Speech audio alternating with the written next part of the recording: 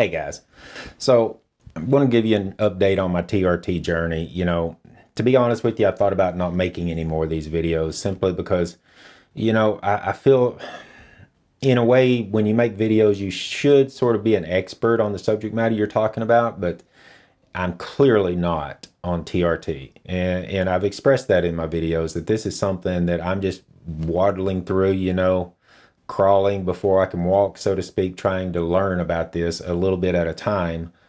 But, I've actually gotten so many messages from, you out there that you're in a similar situation. You're trying to learn this, and is it right for you or not right for you?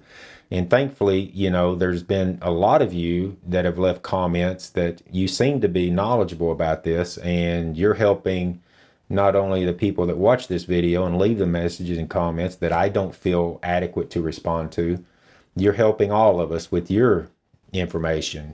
Take for example the HCG, I think that's what it's called. Yes, HCG.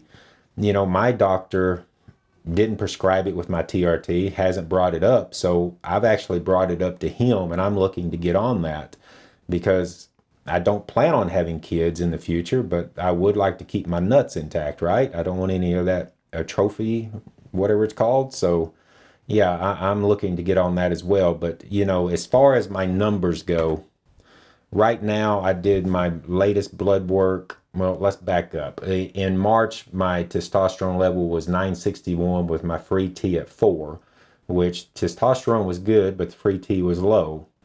Now, my doctor did tell me at that time that the free T should come up, and he was right. My testosterone at the end of June was 868, and my free T was 27.